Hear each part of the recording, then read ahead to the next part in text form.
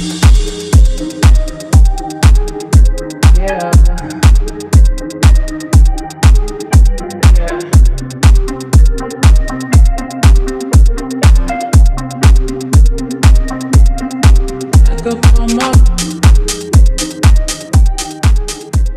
Hey curl friends, I'm Bianca Renee and you're watching Bianca Renee Today, and today's video is long overdue, which is how to take care of your curls or keep them safe while swimming in the pool or swimming in the ocean. Granted, I'm making this video in 2020 where summer was basically canceled. I think there's about 24 hours left of summer, but if you happen to cross a body of water in the near future, you're gonna be ready. If you're new here, welcome. I post new curly hair videos every single week, so if you have curly hair questions, there's a 99.9% chance I have a video explaining exactly what you're worried about. So hit that subscribe button so you don't miss any more videos.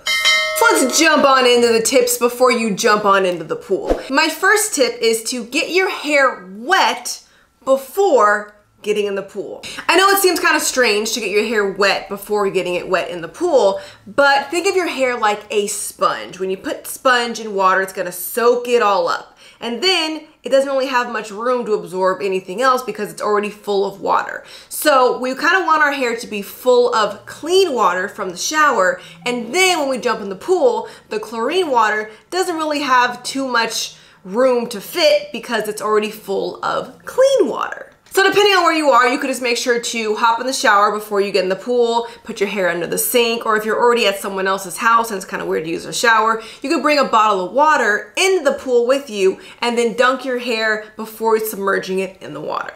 Another thing you should do to add on to that water, because water will evaporate and dry eventually, is to add a leave-in conditioner. You could use a conditioner or a deep conditioner, but I would probably save your deep conditioner for after you go swimming. So maybe choose between a leave-in or a regular conditioner. A conditioner is also going to do the same thing, where it's going to fill your hair up with moisture so that there's not a lot of room for anything else to get in there. I would also recommend grabbing leave-in conditioners or regular conditioners that have different oils already in there, because as we know, oil and water don't mix. So if it has hydrating, moisturizing, or sealing oils in there, it's gonna be a great pick for your conditioner. The third option of things you could apply to your hair, just straight up oils. You could use coconut oil, avocado oil, jojoba oil, almond oil. All of those oils are not only just going to not mix with the water, but they're also a natural SPF. So not only are you going to be protecting your hair from the water, you're also protecting it from the sun, because the sun could also damage your hair. Now, if you haven't seen it, I have a full video about oils. There's moisturizing oils and there's sealing oils. Olive oil, coconut oil, and avocado oil are all moisturizing oils, meaning they are able to penetrate the hair shaft because they're small enough to get in there.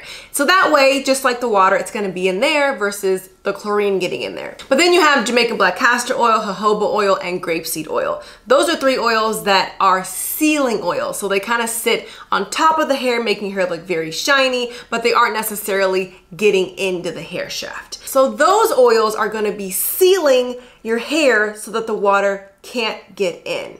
Now, what does this sound like when something is blocking the moisture from coming in?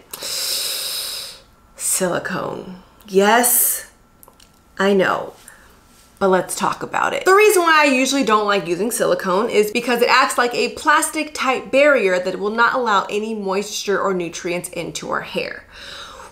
So in this instance where we want to keep something out, technically that's what silicone's really good at.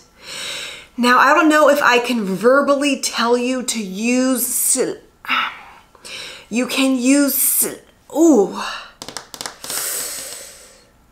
you could kind of maybe use that one silicone product in the back of your cabinet in your bathroom to go swimming, because it will keep out the water because it's like plastic. But there's also so many other ways to go about it. I'd much rather you use a natural oil that kind of works the same way versus a synthetic plasticky type silicone. But it is much harder to wash out a silicone versus a natural oil, which at least has some benefits to it. So those are all the things you could apply to your hair before getting in the pool. Water, a leave-in conditioner or some essential oils. So So now it's time to get in the pool. Let's discuss how cute you're trying to be. There's levels to getting in the pool. So if you're like my cute, I'm gonna go to the party, put my toes in the water and just hopefully nobody splashes me, then you might wanna get a cute sun hat to protect your hair from the sun, maybe add some oil as like an SPF barrier, but the best thing you could do to protect your hair from the water is not get in. But that's no fun. We wanna live our best life, so let's actually get in the water. If you're gonna be in the water, you're doing somersaults, getting kind of crazy, it might be best to do a protective style. So that would mean putting your hair in a braid or two, doing a twist out, just kind of locking your hair in place so it's not just swimming around, getting all extra tangled. But if you are on a swim team or synchronized swimmer or just someone who's in water like 24/7, you're basically a mermaid, I mean, it's gonna be tough because curly hair is a whole process in itself. Us curly-haired people are fortunate enough to not have to wash our hair every day, and our hair usually looks best on like day 2 or 3. But you might not have that luxury if you're getting your hair wet every single day because of swimming. So obviously the best option would be to wear a swim cap. Or if you could put your hair in very thin, small braids to where it could still fit under your swim cap would be even better. If you can get your hair wet, put a leave-in conditioner in, and then put on your swim cap, also gonna be a great option if you absolutely have to get into the water all the time. For me, honestly, I usually just end up getting in the pool with my hair down because it looks cute, but then I just gotta be mentally prepared to detangle after.